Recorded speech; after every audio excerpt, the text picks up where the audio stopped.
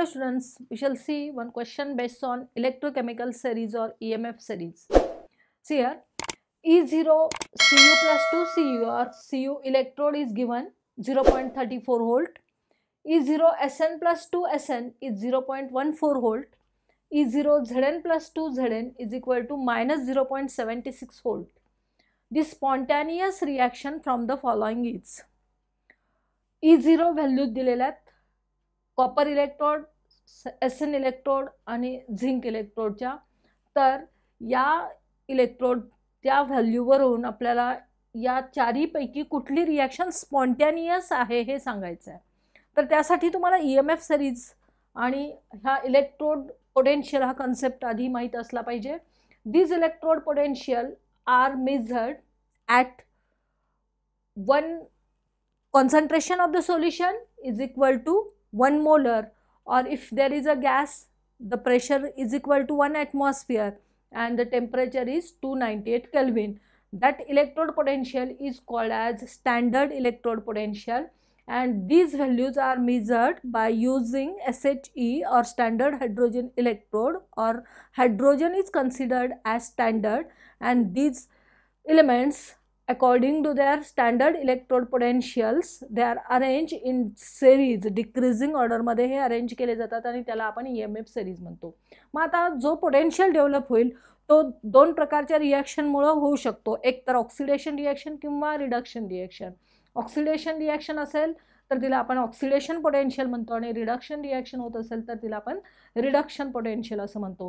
पण जेव्हा आपण कंपेअर करतो तेव्हा एकच व्हॅल्यू इथं डिटरमाइन केली जाते किंवा इथं ज्या व्हॅल्यूज दिलेल्या आहेत त्या रिडक्शन पोटेन्शियलच्या असतात. लक्षात ठेवा, जेव्हा आपण असे प्रॉब्लेम सॉल्व करतो तेव्हा रिडक्शन पोटेन्शियलची व्हॅल्यू दिलेली असते. E0 त्या इलेक्ट्रोडचा पोटेन्शियल दिला असेल तर समजा ऑक्सिडेशन असा उल्लेख केला असेल E0 ऑक्सिडेशन तरच तो ऑक्सिडेशन पोटेन्शियल असेल. नसेल फक्त E0 असा उल्लेख असेल तर तो रिडक्शन पोटेन्शियल असतो.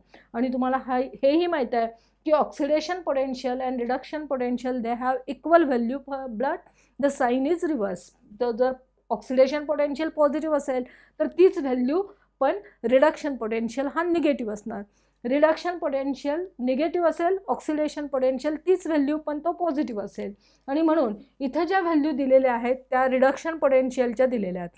आता रिडक्शन पोटेन्शियल काय सांगतो तुम्हाला, तर ज्याची रिडक्शन पोटेन्शियलची व्हॅल्यू जास्त त्याची रिड्यूस होण्याची टेंडन्सी जास्त. That means these ions have more tendency to gain electrons.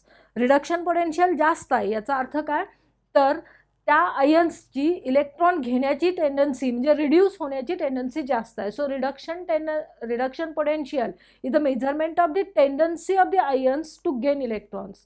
आणि म्हणून आपण EMF सिरीजच्या आधारे सांगू शकतो की कुठले आयन्स जास्त टेंडन्सीमध्ये इलेक्ट्रॉन्स ॲक्सेप्ट करू शकतात. मग ही टेंडन्सी आपल्याला इथं या पद्धतीनं सांगितलेली आहे. या व्हॅल्यूज पॉझिटिव्ह जेव्हा आहेत तेव्हा आपण म्हणू शकतो की यांची रिड्यूस होण्याची या आयनची टेंडन्सी जास्त आहे. आणि ही व्हॅल्यू जेव्हा निगेटिव्ह असेल तेव्हा आपण असं म्हणू शकतो की त्यांची Zn+2 आयनची रिड्यूस होण्याची म्हणजे इलेक्ट्रॉन गेन करण्याची टेंडन्सी ही कमी आहे, किंवा हा जो पोटेन्शियल आहे तो पॉझिटिव्ह ऑक्सिडेशन पोटेन्शियल आहे म्हणजे Zn ॲटम्सची इलेक्ट्रॉन देण्याची टेंडन्सी ही जास्त आहे.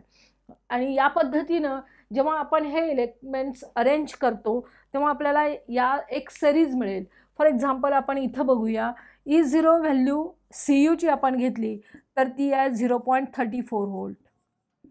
E0 व्हॅल्यू Snची घेतली तर ती आहे 0.14 व्होल्ट.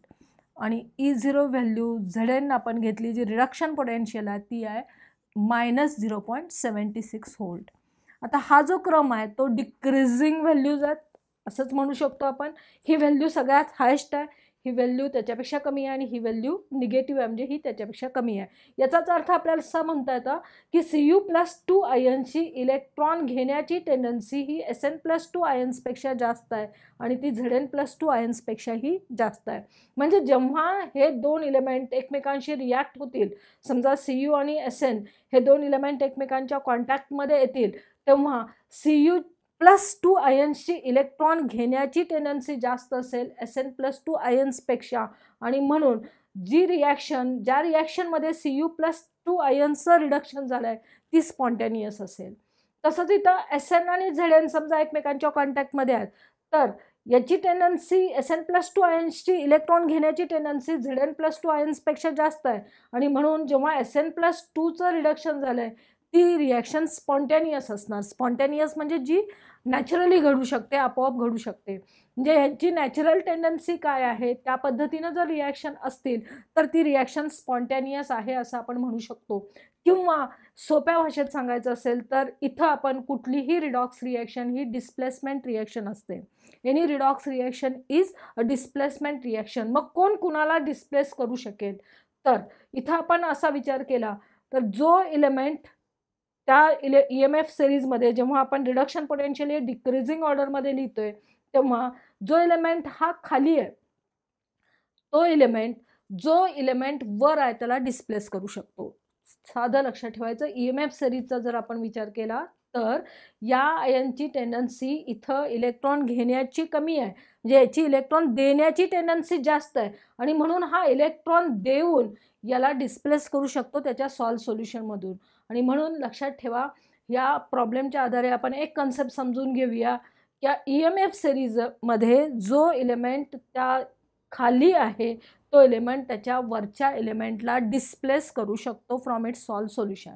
मग आता इथं आपण आणखी एक कन्सेप्ट लक्षात ठेवायचा, हे पॉझिटिव्ह व्हॅल्यूज आहेत आणि ह्या निगेटिव्ह व्हॅल्यूजच्या मध्ये जेव्हा येणार आहे तो हायड्रोजन ज्याचा स्टँडर्ड इलेक्ट्रोड पोटेन्शियल हा 0 असतो. जे इथं आपण याची व्हॅल्यू जी स्टँडर्ड रिडक्शन पोटेन्शियलची व्हॅल्यू आहे ती 0 व्होल्ट आहे. याची इलेक्ट्रॉन घेण्याची टेंडन्सी ही 0 ॲझ्युम केलेली आहे, ती अतिशय कमी असते, नेग्लिजिबल असते आणि म्हणून ती 0 ॲझ्युम केलेली आहे. आणि या हायड्रोजनला स्टँडर्ड म्हणून हायड्रोजनपेक्षा जशी इलेक्ट्रॉन घेण्याची टेंडन्सी जास्त ते एलिमेंट वरच्या बाजूला ज्यांचा पॉझिटिव्ह स्टँडर्ड रिडक्शन पोटेन्शियल आहे आणि ज्याची कमी ते खाली, म्हणजे ज्यांचा स्टँडर्ड रिडक्शन पोटेन्शियल निगेटिव्ह आहे, अशी EMF सिरीज तयार आहे.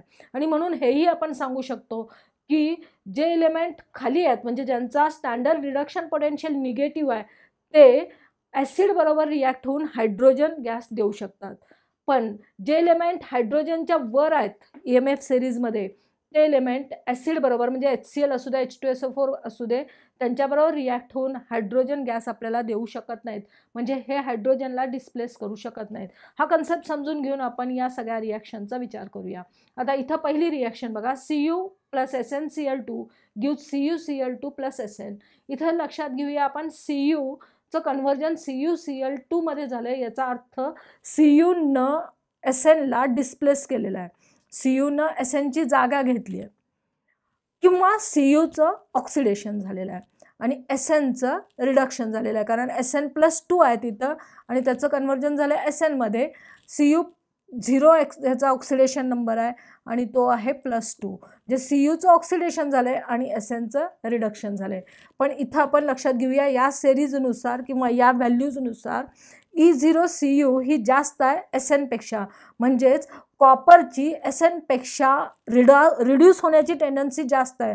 जे हे जेव्हा दोन्ही एकमेकांच्या कॉन्टॅक्टमध्ये येतील तेव्हा Cu++ आयन्स इलेक्ट्रॉन ॲक्सेप्ट करणं पसंत करतील आणि त्यामुळे ही रिॲक्शन स्पॉन्टॅनियसली होऊ शकणार नाही, कारण इथं काय झालं आहे Sn+2नं Cuकडून इलेक्ट्रॉन घेतलेत, तसं होऊ शकणार नाही.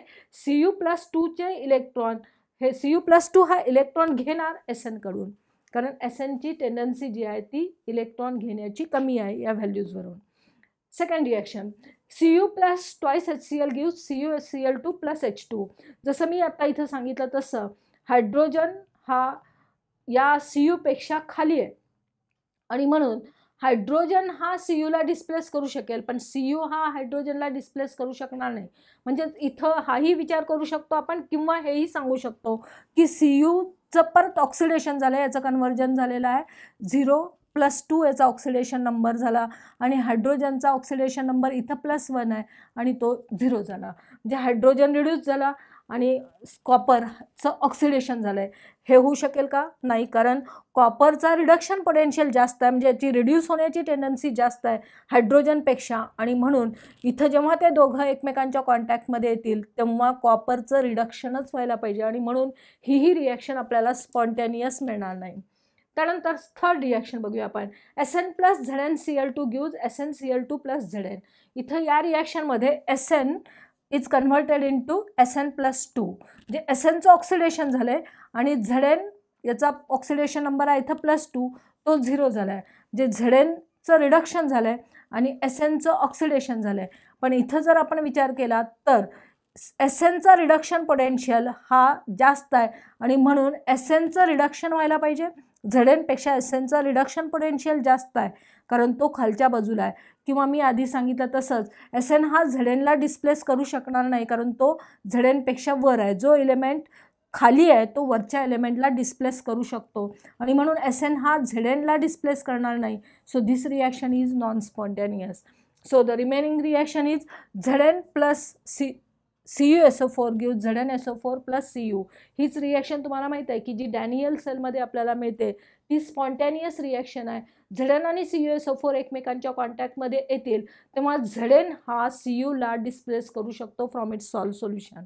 And so remember here Zn is below in this EMF series than Cu, and so it can displace Cu from its solved solution, or the standard reduction potential of Cu is more than that of Zn, and here therefore Cu has the tendency, or Cu+2 ions has the tendency to get reduce. ह्याचा oxidation number इथं decrease झाला आणि Znची tendency आहे ती oxidise होण्याची आणि म्हणून ही reaction spontaneous आहे. अशा पद्धतीनं आपल्याला जर स्टँडर्ड रिडक्शन पोटेन्शियलच्या व्हॅल्यू दिलेल्या असतील तर आपण कोणती रिॲक्शन स्पॉन्टेनियस आहे आणि नॉन स्पॉन्टेनियस आहे हे सांगू शकतो. It is the one of the application of EMF series. But you must know which are the values and this concept you have to remember.